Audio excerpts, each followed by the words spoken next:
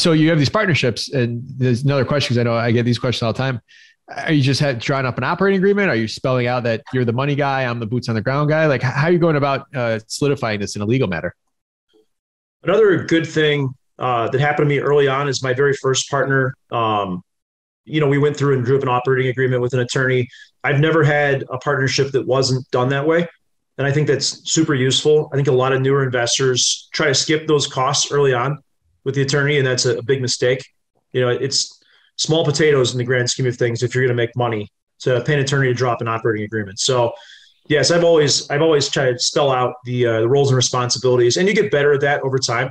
I think I'm more aware of what I can and can't do now, and try to spell that out in operating agreements. But yeah, I've always been very intentional about doing that.